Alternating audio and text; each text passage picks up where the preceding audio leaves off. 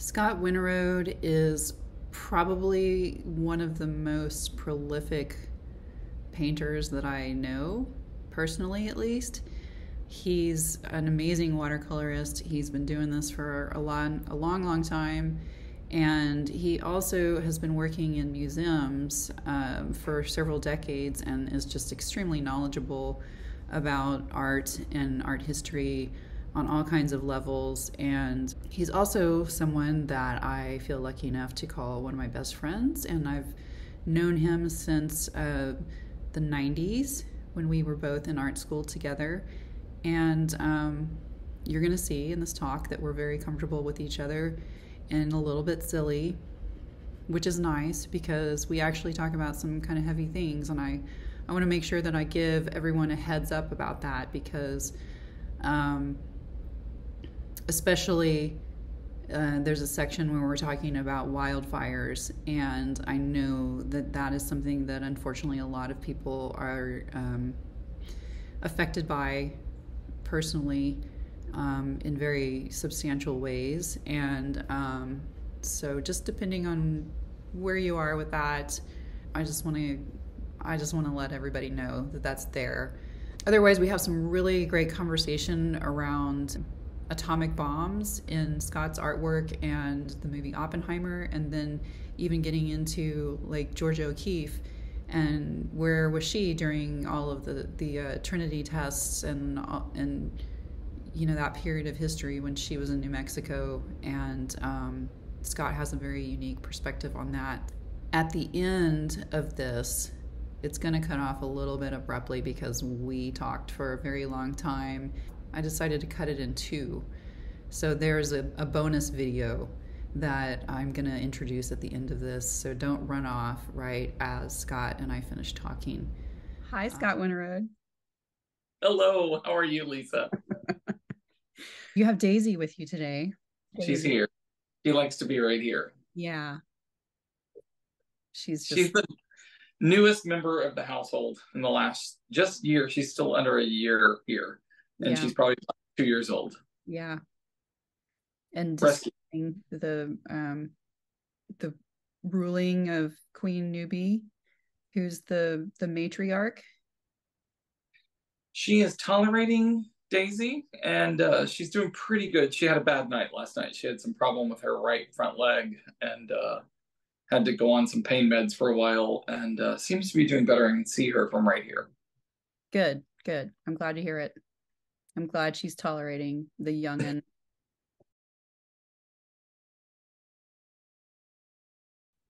All right, so I had a specific a couple of things that I wanted to ask you about, and one is just the timeliness of your series of paintings that feature mushroom clouds from some of the different atomic bomb sites, and the movie Oppenheimer, and of course the anniversary that we just had in August of the two actual bombings in Hiroshima and Nagasaki. So let's start with like talking about what, you know, your motivations and interest in painting those clouds over the years, because this is something that's actually spanned quite a lot of years for you, right?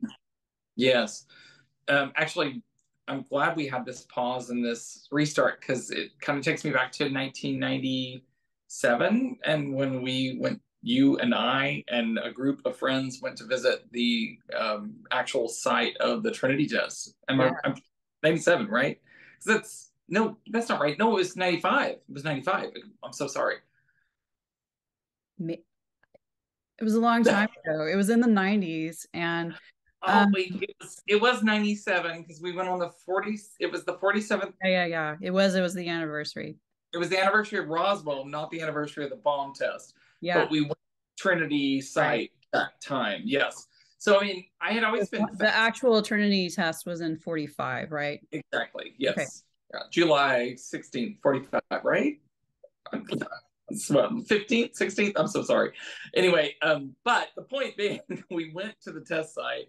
I had always been fascinated in nuclear history, and really the genesis of all of my interest in the bomb and painting the bomb and everything came from my father, who was worked in aeronautics and worked in the defense industry for years and built planes. And he used to work at General Dynamics, later Lockheed Martin in Fort Worth. And it was a site that was designated as a blast site if nuclear war ever went out. So he would always tell us that if a bomb was headed this way, he was just going to go out on the tarmac and wait for it to hit because it was ground zero for it. No duck and cover. No duck and cover. No putting X-shaped tape on the window. And I was like 10, and I was like, really? That's the answer? Yeah. Yeah. And he would, I mean, like the day after came out, and that super freaked me out. And like, there were just so many things in our childhood that were about the fact that the world was about to end and it was all going to be nuclear war. Yeah. It just freaked me out completely, and it just stuck with me so much. And so I was so fascinated to learn more about nuclear history, and I was reading about it. We went to the site. I finally visited it was in 2017 that I finally visited and looked over the Nevada test site. I've not taken a tour or anything. You can. So, I mean, I just always have been really fascinated with this idea of nuclear testing in the middle of our country, which is devastating in its effects probably on people and cancer and other things like that. But that we did it for so long and so sustained, and nobody really questioned it, and we just kind of went along about it because it maintained the United States as a superpower for so long. Bombs, though, as painting the bombs, I had because of the collection of the postcards, which I jokingly told you whenever I started this whole thing that I'm holding my phone in a postcard rack right now to do this Zoom. I collected postcards for years, and so I've always been interested in postcards. And I've always been interested in this idea of places and the things that are associated with places and places that are really close to me, like New Mexico, California, other things like that. And so I had long thought about doing a large letter postcard of of New Mexico, and putting a bomb test in that. And there's a sketch from way longer before I started painting the bombs where I conceived that idea. And then a good friend of mine was doing an art show related to a play. It was about nuclear war and love and this kind of love story under nuclear war. And so she asked me, she was like, well, you've always talked about painting these bombs, so maybe you should paint me some nuclear bombs. And so I started painting these really large 40 by 50 inch paintings of nuclear bombs. And that's kind of what started the process. And at the same time, I painted small postcard size paintings of nuclear bombs, and I exhibited them in a postcard rack. And so that's kind of the genesis. And then they kind of took off from there. And you also made actual postcards. Yes. Which I have one of. When was that? When was all that happening? 2009 to 2012, probably the strongest. I feel like you very diligently every year post and honor, the anniversaries of the two actual bombings in Japan. How, like, what is that? What is I'm trying to figure out how I want to articulate this question.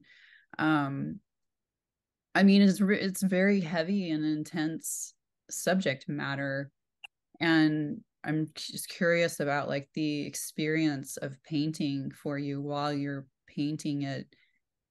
What does that feel like for you, to be kind of in that sort of realm of heavy subject? I'm always interested in the balance between the beauty of the bomb and the mushroom cloud explosion, and then the ramifications of what that really means. And actually, I'm really glad you said what you said about the interest in the commemoration. And it's just kind of like weird things have happened over the years, and I can't name them all, but just recently my sister said to me, she goes, "Oh, I remember in 2007 we were in Washington D.C. and we wound up at Udvar-Hazy." So I was with my sister, my parents, and my niece, and I met them up to go to a museum meeting because I'm a museum person, and I was going to a meeting in DC, and we met up in Virginia and went to Udvar-Hazy. Basically, really, our point of the visit was to see a plane my father had worked on and had, my father blew up planes to figure out, what was the best way to mitigate problems if something catastrophic happened to the plane and for specifically the pilot.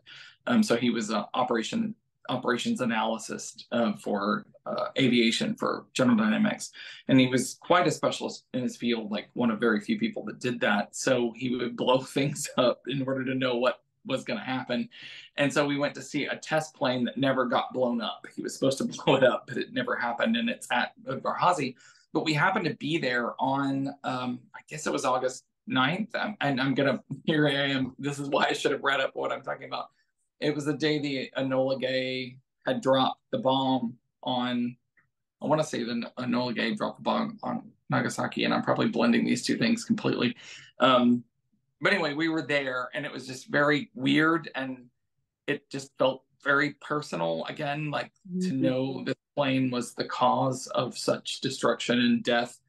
And for reasons I think that were justifiable at the times, and at the same time, we have questions today about the justice of all of that, and I'm sure many people have questions about the justice of all of that.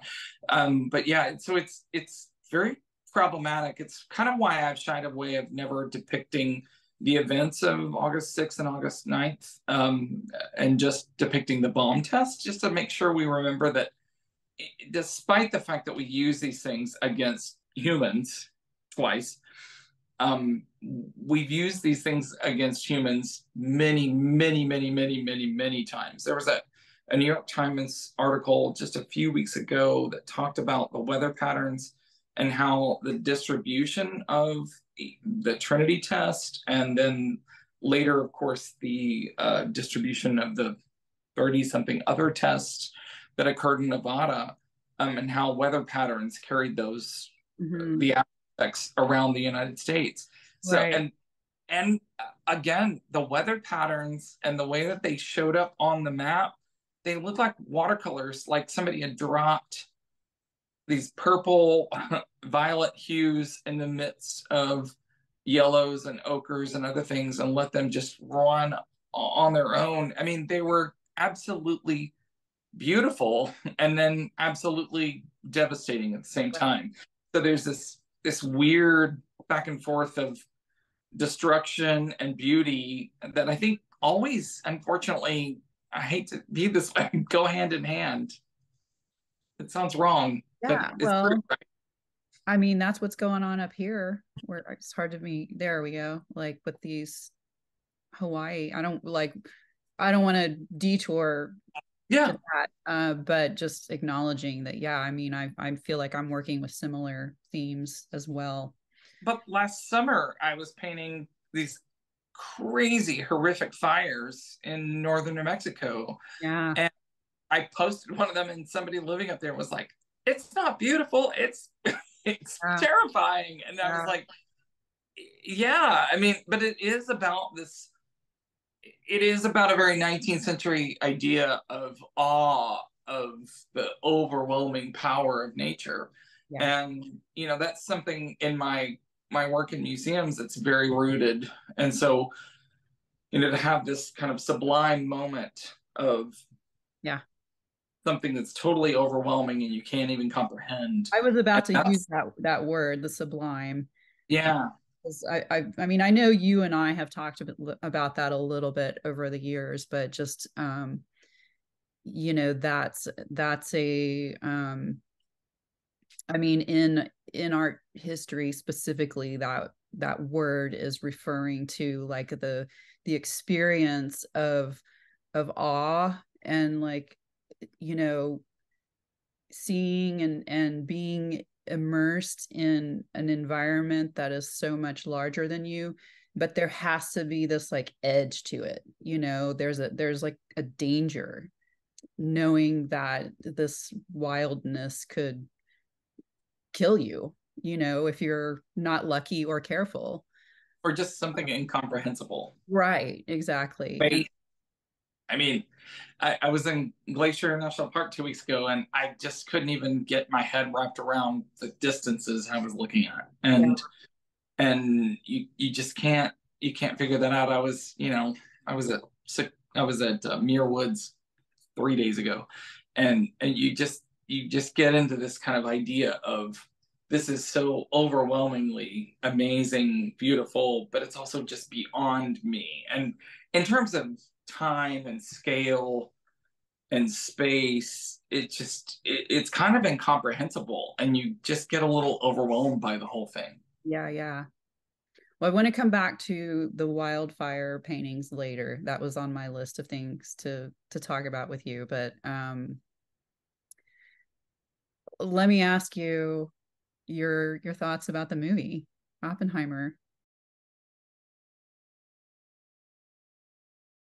I was really surprised because the previews made me think it was going to be a little bit overdone and just kind of silly, and because all the kind of catchphrases were like, this is the biggest thing that's ever happened, and I was like, really, is that how it's going to feel? But I think it was very artfully done. I was very pleased with the film overall. I thought it was really quite fantastic and very faithful. And the one thing about it, when I read the reviews initially and talked about the back and forth of the timeline, I was I was a little dismayed, like, oh, this sounds very confusing. But it's very, very incredibly well done, and like I said, artfully done. I think there's a lot of moments where the director's trying to take us into a moment of the thoughts of Oppenheimer melded with this idea of the atoms exploding, and so there's a beauty to it that I thought was quite well achieved.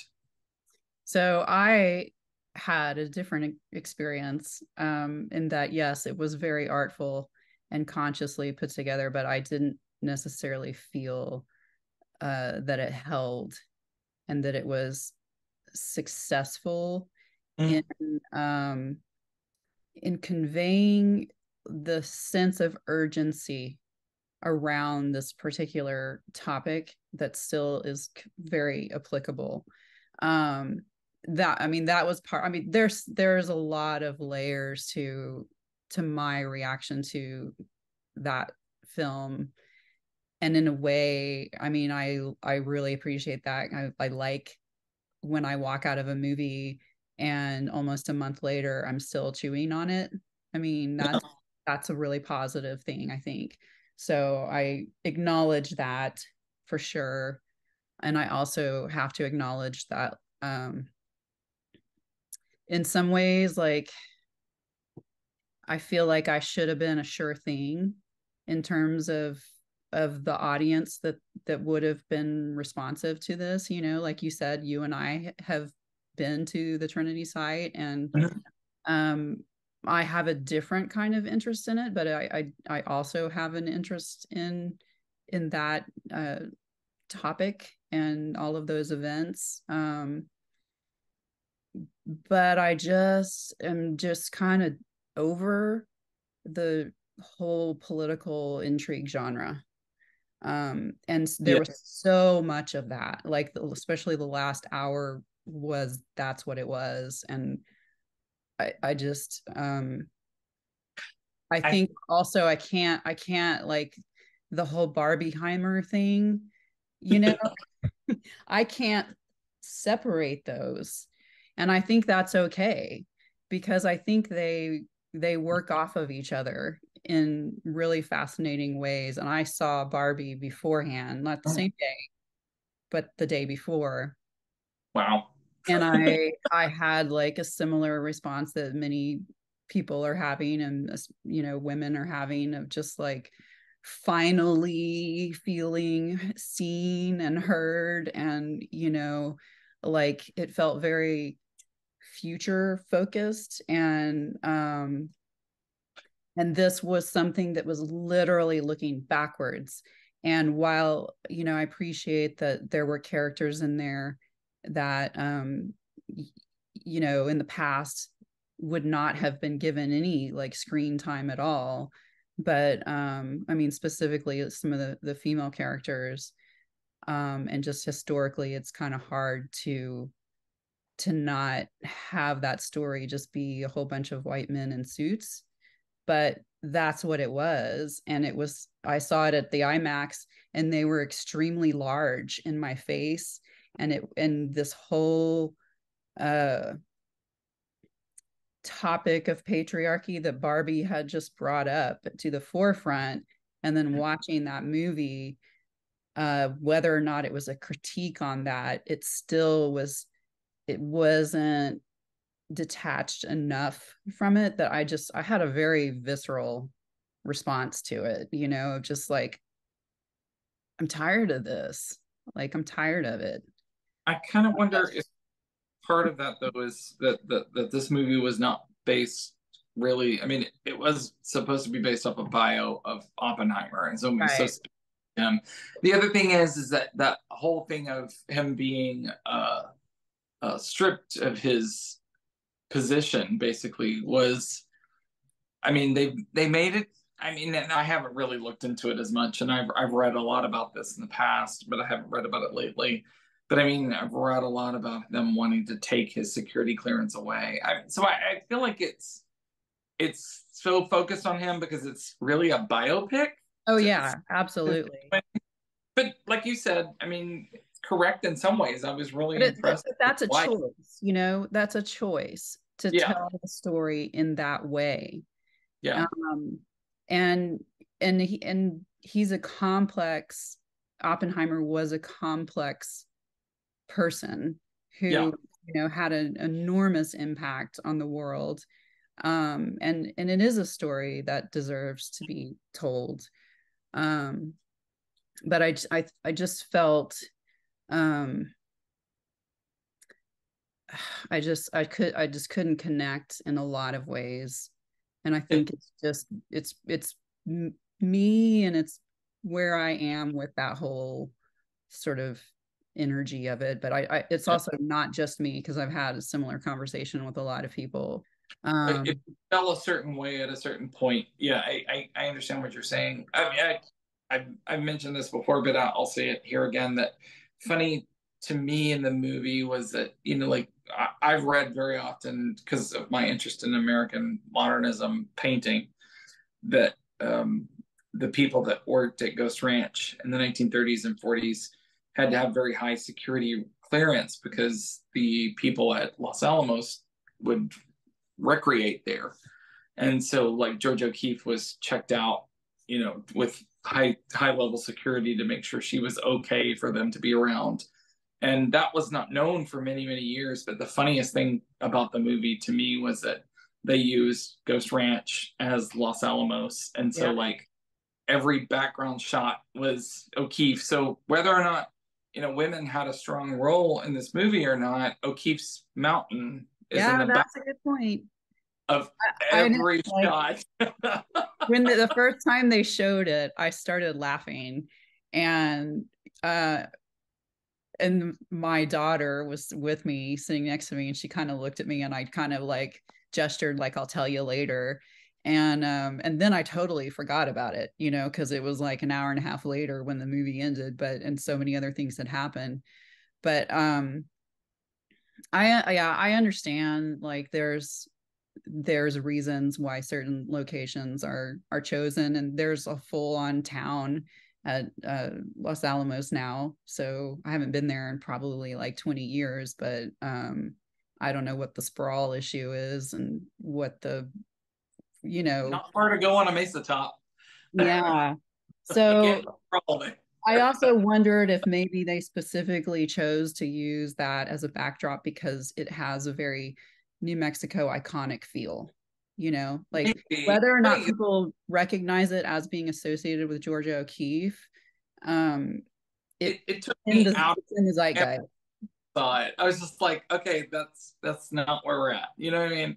And it's so funny because a person who myself who has lived in LA for almost 5 years, I realized just how things are used, and so it was just funny to me in the film that they used that over and over again, and they used the Biltmore in downtown LA as the setting for almost every.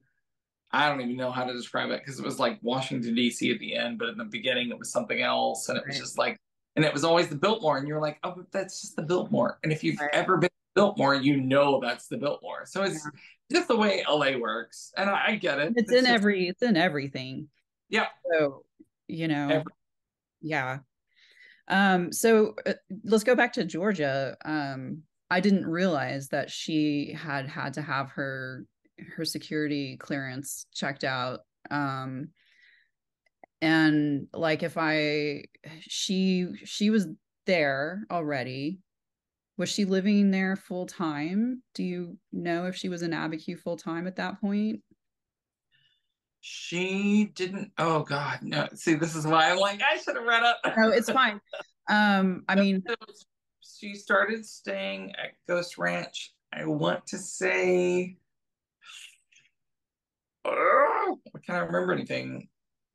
I think it was earlier in the 1930s. She was renting a house, and later she was allowed to buy the house she was renting. uh-huh. So that was her really first kind of place, although I don't think she bought it till later. And I want to say she didn't buy the Abiquiu house until the mid 1940s. I feel like the number is 46, but Stieglitz died in 47, so that seems kind of late to me. But that could be correct. The reason she wanted the Abiquiu house is because it had a garden associated with it, as opposed to the Ghost Ranch house, which you couldn't really garden there. There just wasn't, I think, arable land, and Yeah. just a place where she could have functioned. Yeah. And Ghost Ranch, she was really dependent on the dude ranch that was there already. Um, And it's like maybe like 250 miles or something north of where the Trinity site is, right? It's a oh yeah, I'm remembering it's a good drive. Um, yeah. so The it movie, probably wouldn't have been visible from there. no. Uh, The movie makes no differentiation really, and doesn't really clarify in any way and also the between test Los took Alamos. place. Yeah, sorry. The test took place during the day. That was one of my little nitpicky things of like it had this very dramatic backdrop of the night black. Well, it was But probably pre-dawn. That's correct. I don't think so. I mean, I remember looking at we'll if somebody knows they can put in the comments, but I'm gonna also look it up later because I really feel like I from looking at the photos and when we were there, when we visited, they had all the Well, photos on the fence of so the but yeah, those are actual. the Edgerton photos. So oh God, I'm gonna blank on his first name too, but the photographer Edgerton was the one that was doing the stop motion, or I don't know what I'm even trying to say. Stop motion is not the word, but he was doing sequential photography to capture all of those second by second images. And so Edgerton captured those images, and that's why there is really a black background on all those images. It was just pre-dawn. I think that's correct. Okay, but we're gonna Yeah, look it up yeah, along because with we're gonna fact check they ourselves. play with it a lot, and that was an interesting aspect of it. I kind of bought it. I guess I bought into the whole thing. I was just kind of like I Okay. expected very little from the movie. Yeah, and And see, so I when went I in. was I like, went in oh, the this is other way around. Like I was, before I knew that Greta Gerwig was the director of Barbie, I was just like, I'm not going to go see a Barbie movie, and I love all her other work, so I realized it was not just going to be like a fluffy kid movie, but I've been looking forward to Oppenheimer since I first yeah. heard they were doing it. So, um, maybe it's always that thing of your expectations. I got so turned off by the previews of Oppenheimer. I was just kind of like, really? Yeah. And then I came back up with the whole IMAX thing. So I was like, well, I guess I should do this. And, I mean, it's just such a thing that's been part of my my interest in life. So I haven't seen Barbie yet. I feel terrible because I know that yeah, I will go see it. But yeah, it was the Barbenheimer thing was so bizarre. I know, but I love that kind of bizarre stuff. I mean, as Yeah. soon as they started putting those memes out there, I was just like, this is what it's all about, you know? So let's get back to Georgia really quickly because while we were watching the movie and I saw the mountain and everything, and she came to mind, I was wondering in her, I mean, because there's just like this vast treasure trove of all of her correspondences with various people. And yet I've never heard anything about her perspective on any of that kind of stuff. And if she was, um, in a position where she had to have like a security check on her done, then maybe she was being a little close-lipped on purpose. I don't know. But do you know, for people who don't know, Scott is like actually incredibly knowledgeable about Georgia O'Keeffe and all her various locations where she painted in her life, along with tons of other things he's knowledgeable about. But do you know if there was ever any kind of uh, mention of it from her, or a political position that she took? Um, so funny that I have this giant book of letters that was recently published right behind me. It's that kind of red book in the far right corner. And I haven't really delved into that because I've been looking at other crazy things that I found in these books.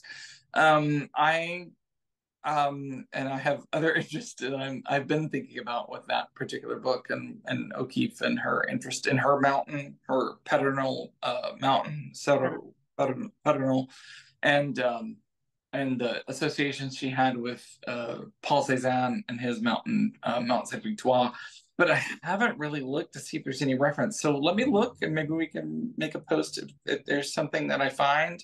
Because the letters are probably the most comprehensive things that have been published so far. And those were closed for many years after her death, but were published in 2013, I think it is. Yeah. And prior to that, so the thing I can say is that O'Keeffe and her husband, Alfred Stieglitz, were incredibly pacifist in their views on war. And so I cannot imagine she would have been I mean, of course, she would have had no idea what they were actually doing out in New Right. Mexico. And if she did, and I think I've talked about this in different ways over time. As like, I mean, she would have been there in July of 1945. She would have been up in northern New Mexico.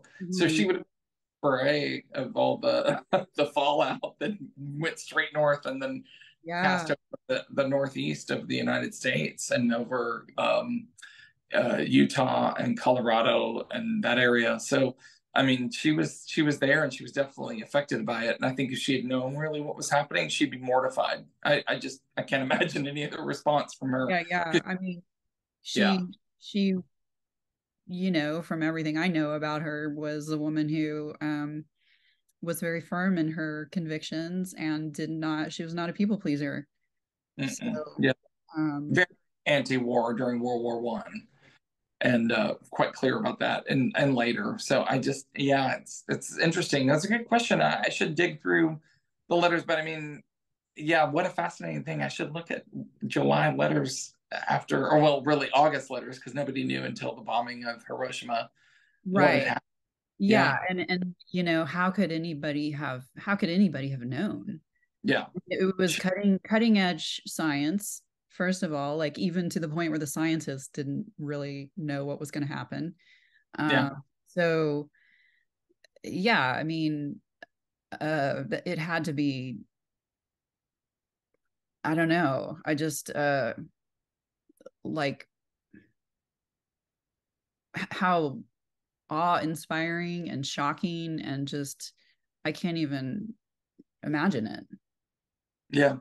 She didn't make any visual response to it, that's for certain. Yeah. Yeah. Well, you are making up for that.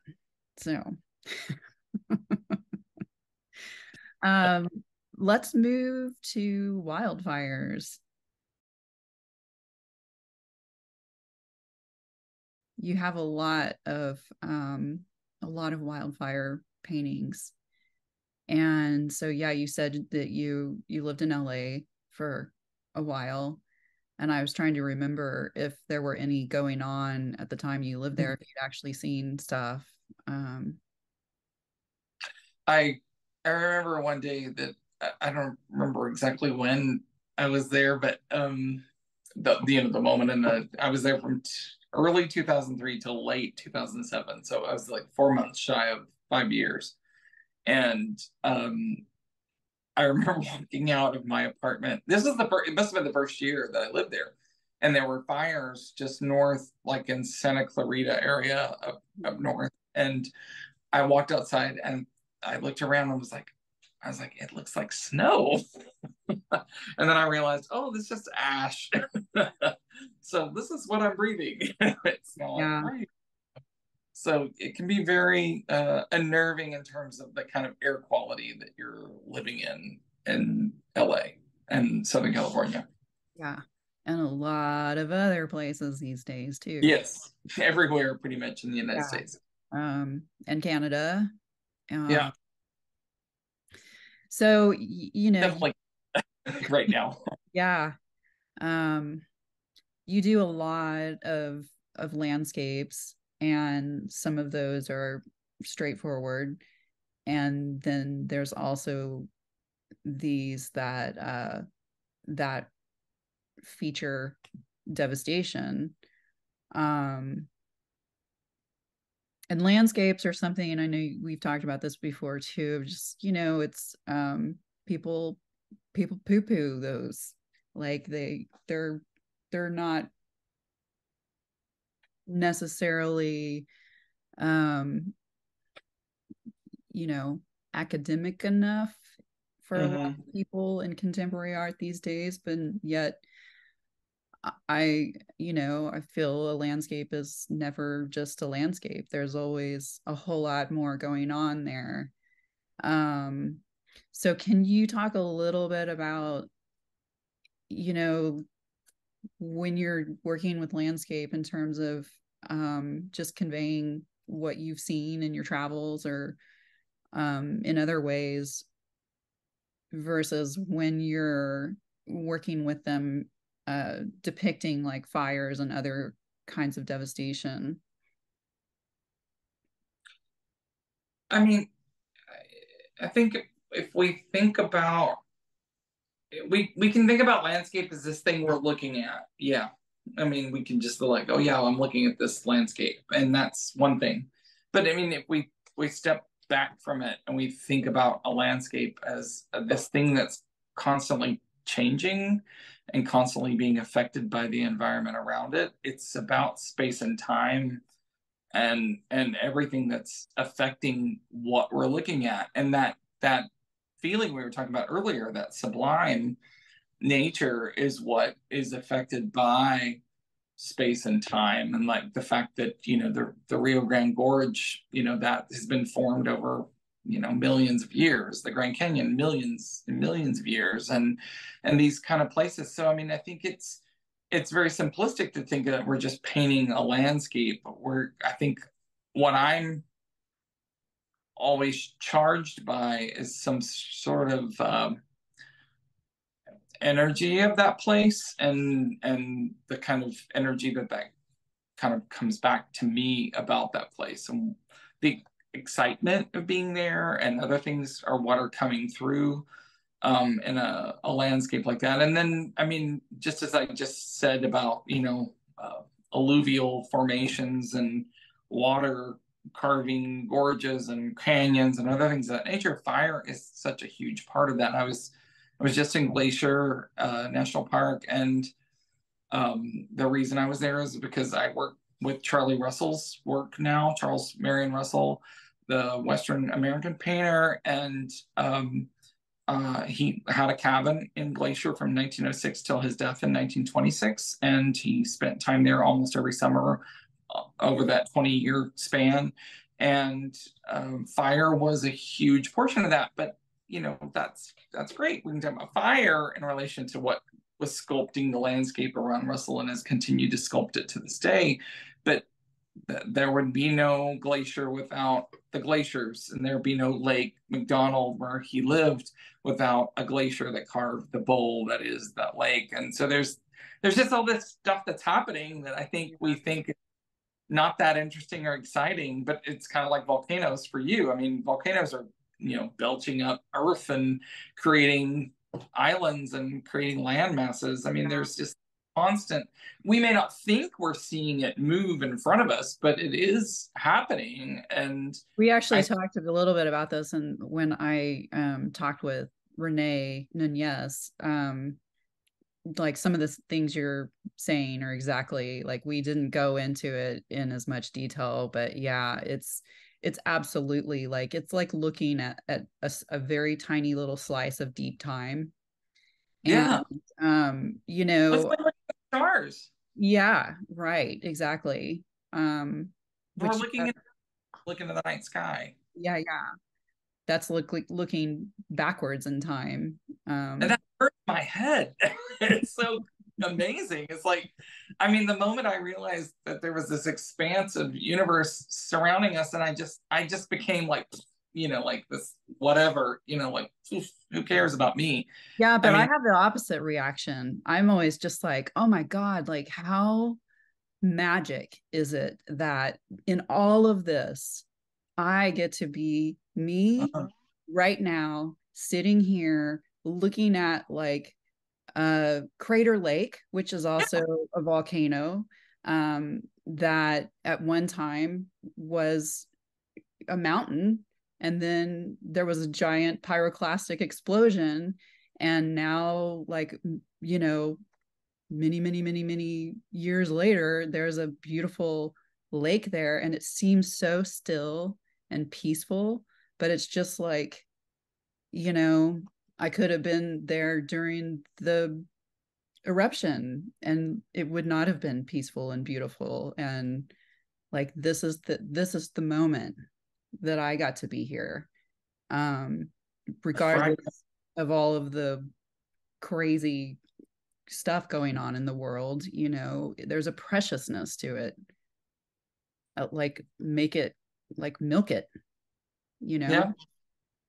Not that I mean, me feeling small is just me feeling kind of, I don't know, I just feel insignificant in the face of the vastness that's out there that I think people don't really try to comprehend and get into. And not saying I mean, I feel special. I mean, I know it's very special to get to experience these places and to be the places that I've been and be there at certain points in history. And even if those are anniversary dates after things happened. But yeah, I mean, I just think it's just so much bigger than me.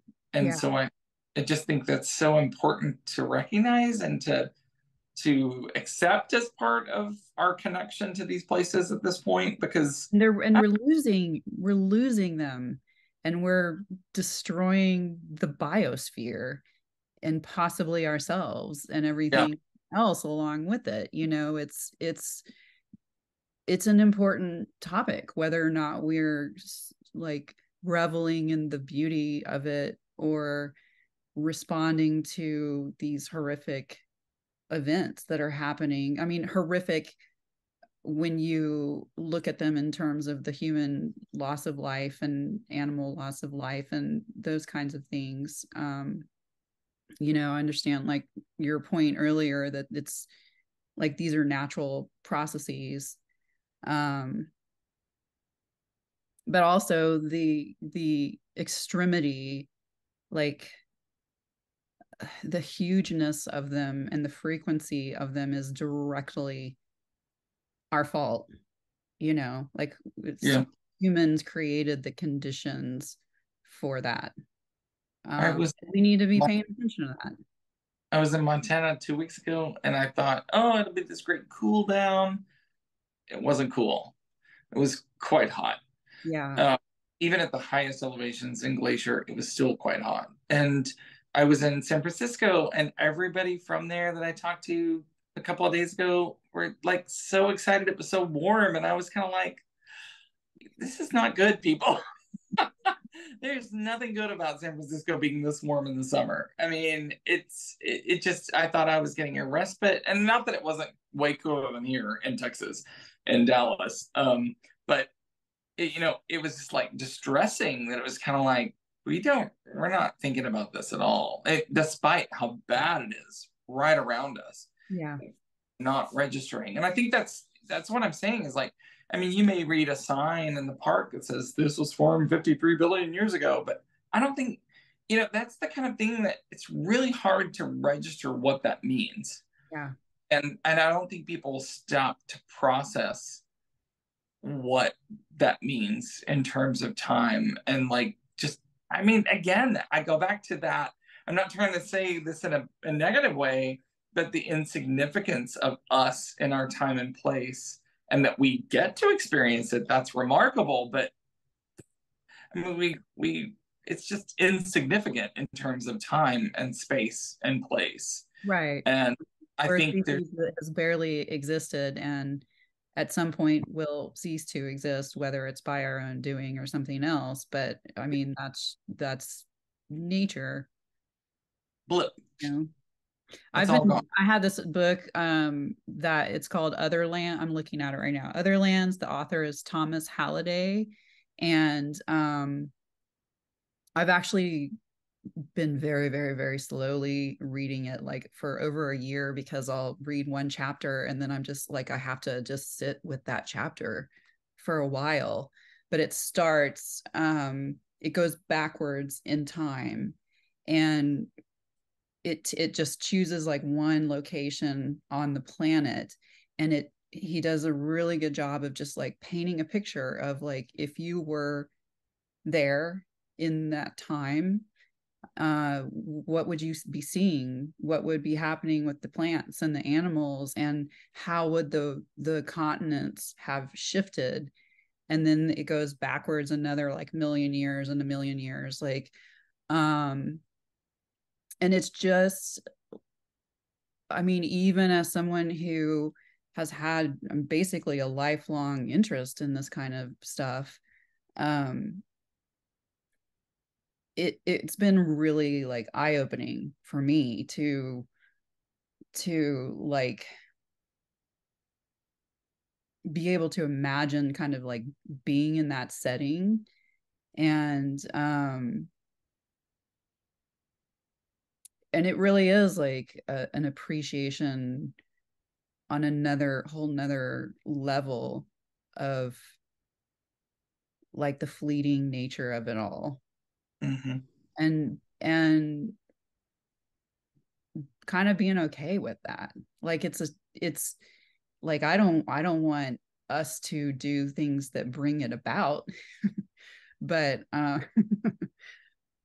but I also am like, well, the world is essentially a living organism with all of these systems in place, and it's constantly evolving and changing, and that includes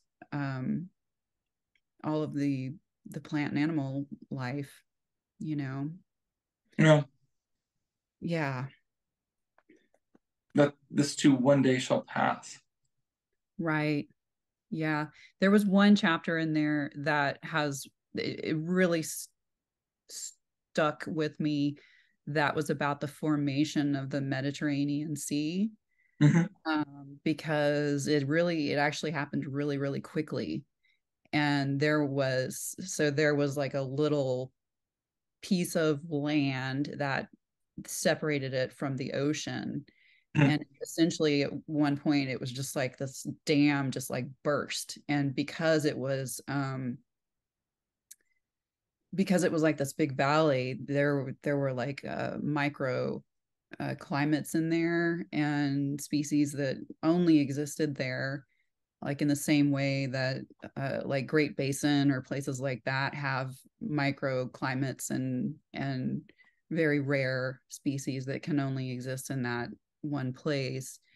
And all of those were just like instantly wiped out by this enormous flood, like biblical level flood, that just you know, happen incredibly quickly.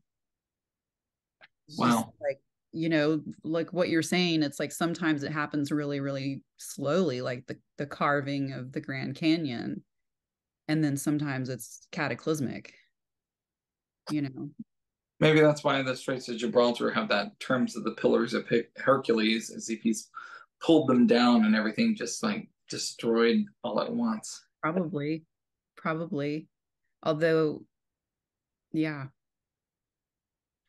yeah, it's fascinating to think about all that. And it's always fun talking about it with someone else who feels the same way and approaches it in a different way. And I don't have to feel like I'm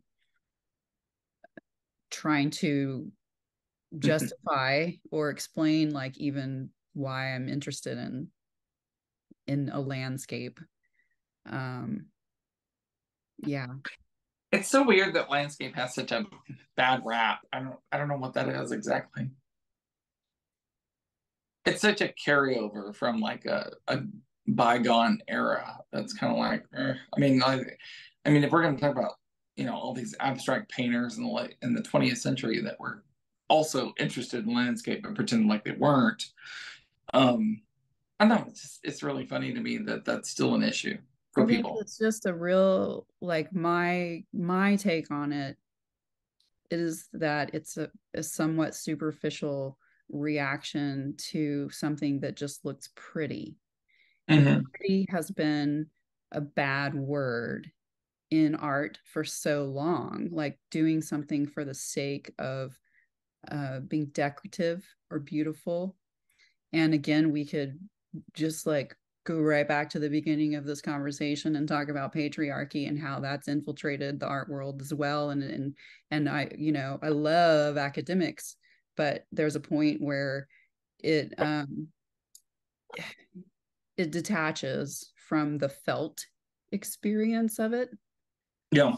Um, Many of my favorite painters, though, I think are very decorative painters. yeah, I mean, So, and I share your love of American modernism and all of that group of painters, and then kind of people who are working around that, but maybe not specifically in that group. But to me, those are so much more about like what you're talking about, the energy of the place and the experience. You know, they're not just like trying to naturalistically realistically depict what's being seen. They're depicting like the felt energetic experience of being there. yeah.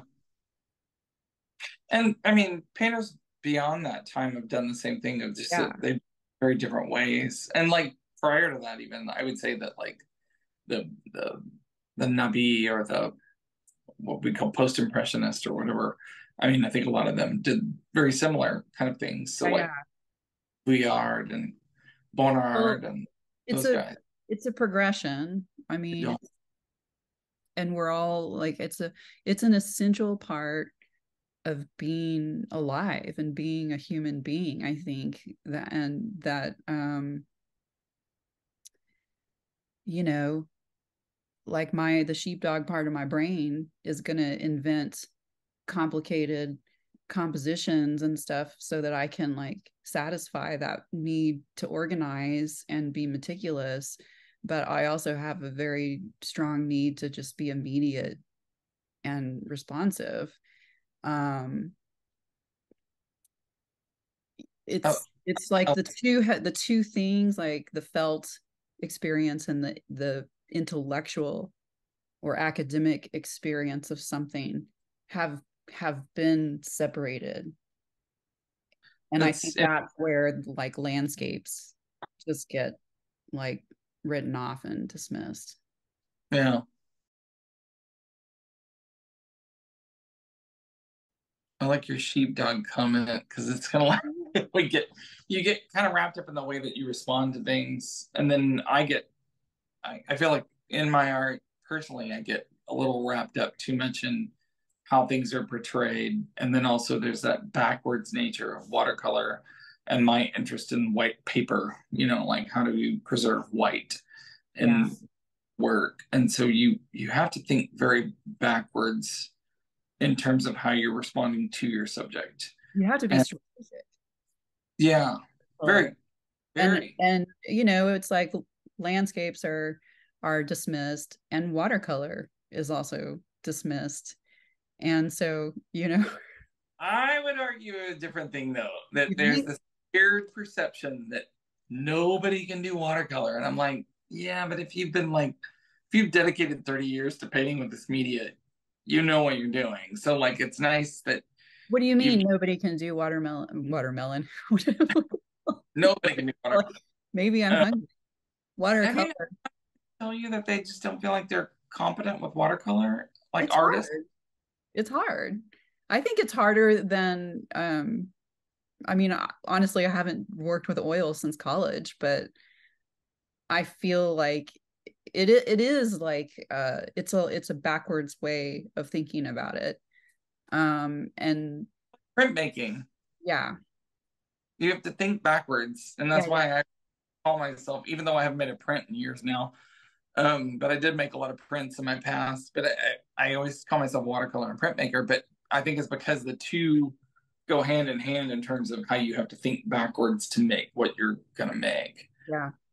So maybe that just makes me a very backwards thinker. I don't know, but I mean, a lot of people talk to me and they tell me how hard watercolor is, and I'm just kind of like, yeah, that's nice, but if you'll dedicate yourself to a media for this long, you get used to it, and it's not I can't say there's anything Yeah. hard about What's point.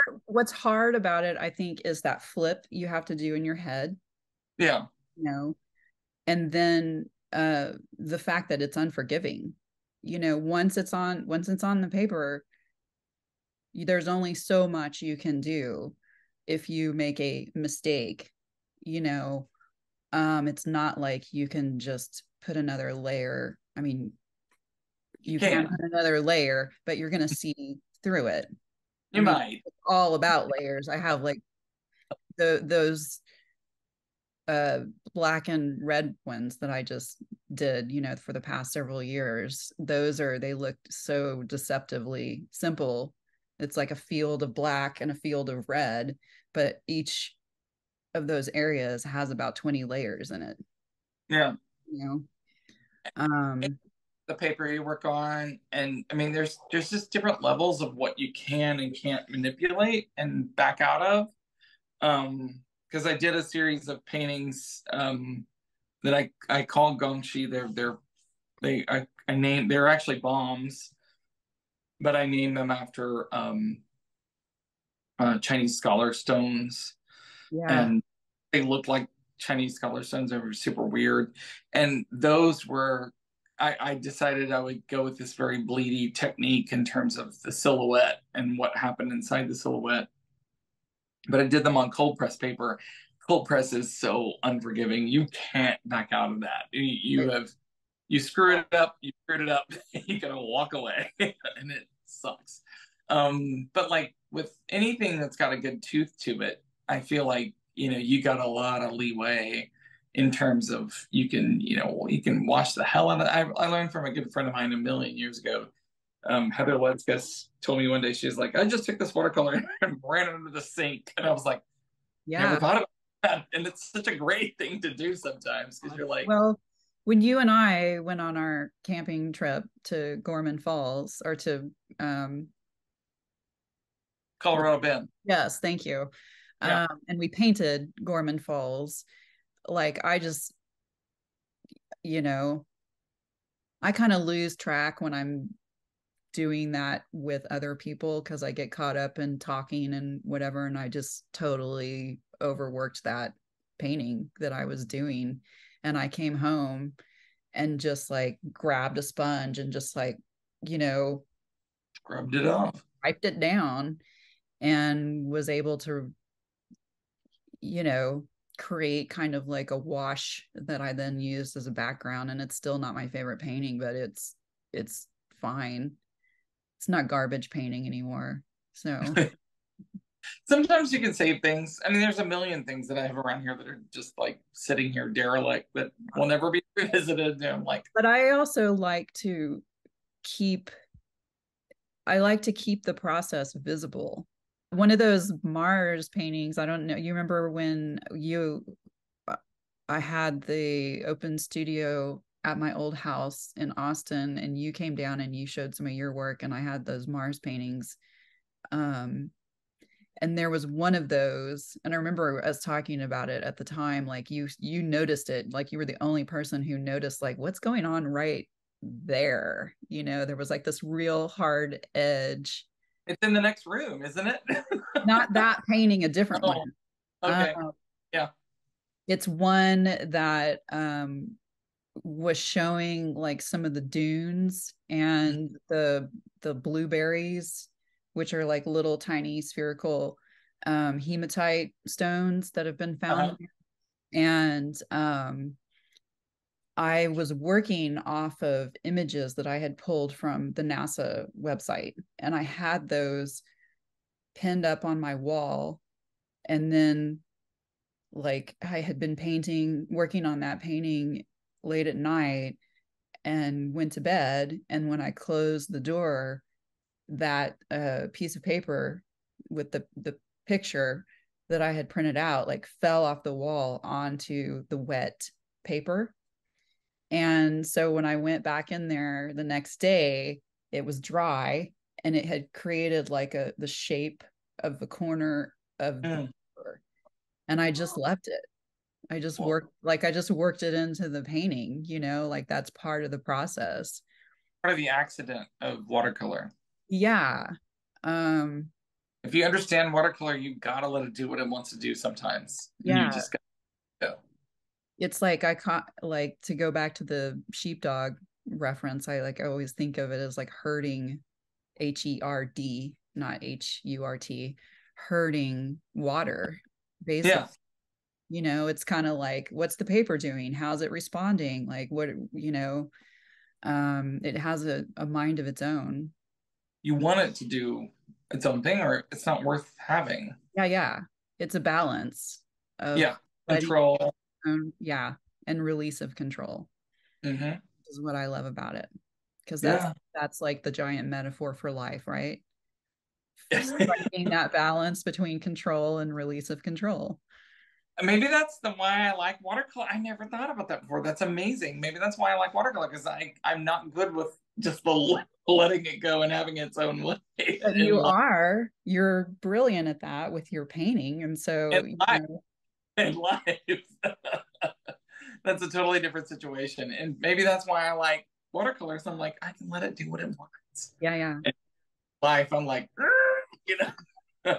Well, do you find that I mean, I feel like I know the answer to this, but I'll let you speak to it. Like, do you find that the process of painting is like a calming, meditative experience for you?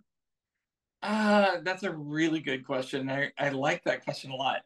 Yes and no. I find sometimes when I'm working, I get incredibly tense and I can really just feel it all in here, my neck and my shoulders, my arms. Not that I don't think it's the major cause of my tension, but there are days when I'm really into patterning, when I'm really into something that's very decorative and very specifically supposed to be overly patterned. I can get a little cuckoo with the drawing, and that definitely hurts more Yeah, than anything. And so it's funny. I mean, yes, I have to do this. I have to. I have to paint. yeah. It's just I like the thing understand I that. got to do. It's like no.